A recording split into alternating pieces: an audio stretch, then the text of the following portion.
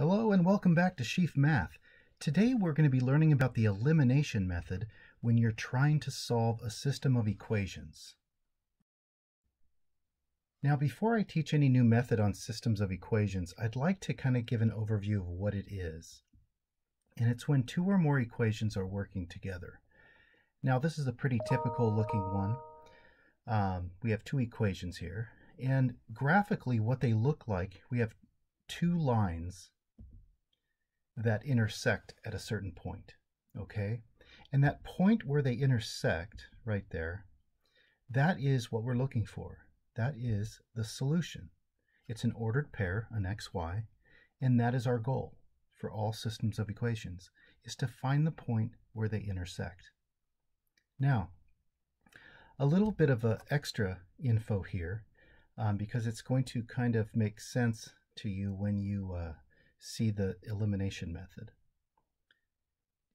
If you add these two equations together, the x's, the y's, and the whole numbers, you will get 9x plus 8y equals 25. And did you know that when you add two equations together, that this new equation forms a line that has the exact same solution? Okay, it's just a little bit of information that will help you out. So if you're wondering why we're going to be possibly making new equations, this is why. Now let's look at the elimination method. Here is a system of equations, and they're both in standard form. Now, if I were to try to graph these, it would not be too easy. If I were to try to do the substitution method, I would have to manipulate the numbers quite a bit and might get some fractions and whatnot. And so this third method that we have is called the elimination method. And what we do is we add the two equations together. And what happens when we add these together? What happens to the y's if we add them? Well, they eliminate, don't they? And so our x's come out to 12x, and our whole numbers come out to 48. So we get 12x equals 48. Now, this is the whole point of the elimination method. We're trying to eliminate either the y's or the x's. And in this case, we eliminated the y's. Now, why is that helpful to us? Now we can solve for x. All we have to do is divide by 12 on both sides, and we get x equals 4. Okay? And so we have half of our solution. We have the 4 of the x.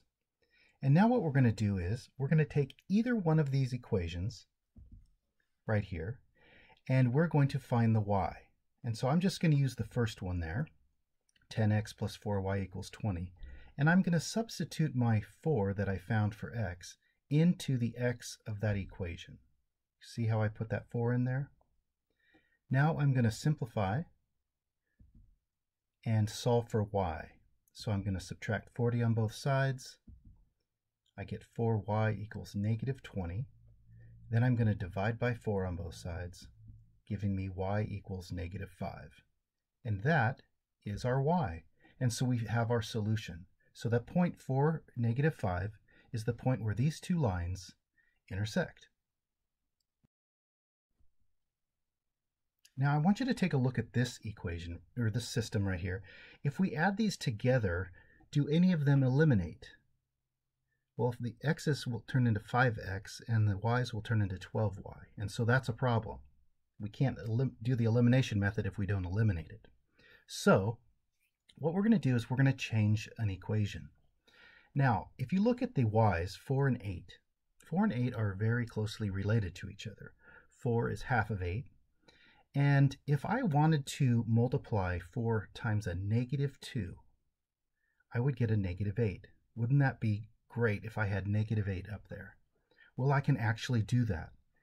And the way that I do that is I multiply the entire equation by negative 2, because I'm multiplying on both sides of the equation. So I'm not changing the value of the equation at all. So I'm going to distribute that negative 2 there, and this is my new system. I have now changed my first equation, And the y's are going to actually eliminate now when I add them. And so I add my x's and whole numbers, and I get negative 1x equals negative 7.